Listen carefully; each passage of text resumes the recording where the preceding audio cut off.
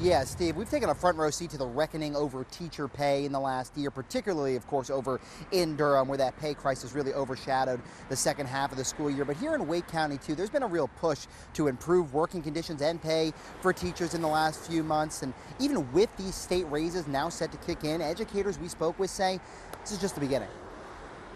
We know what we deserve, and we don't feel respected. Elliot Brody's been with Wake County Public Schools for a decade. When I first got into Wake County, it was an extremely competitive county to get a job in.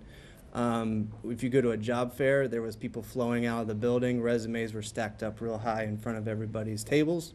Now it's slim pickings. Even with some help now coming in the form of state-approved 3% raises, the school counselor at Banks Road Elementary says the last few years have been tough on morale, and he's seen many of his colleagues step away. They're irreplaceable. If you take a veteran teacher out of their position, you can't replace them with just someone off the streets. It's not that type of profession. Teacher pay has been front and center in the triangle, especially in the last 6 months, as that pay crisis embroiled Durham public schools, spurring walkouts and the resignation of Superintendent Pascal Mubenga.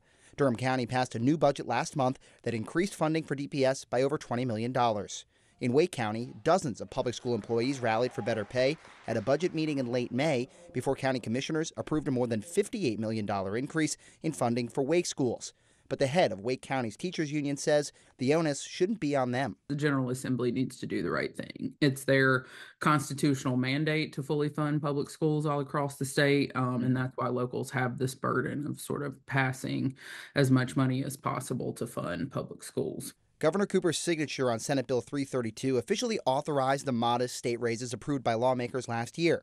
In a statement, Cooper saying, quote, "The legislature should pay our teachers significantly more, as North Carolina has already dropped to 38th in the country in teacher pay and invests nearly $5,000 less per student than the national average. Our state has the resources to make meaningful investments to help our public school students, and now is the time to do it."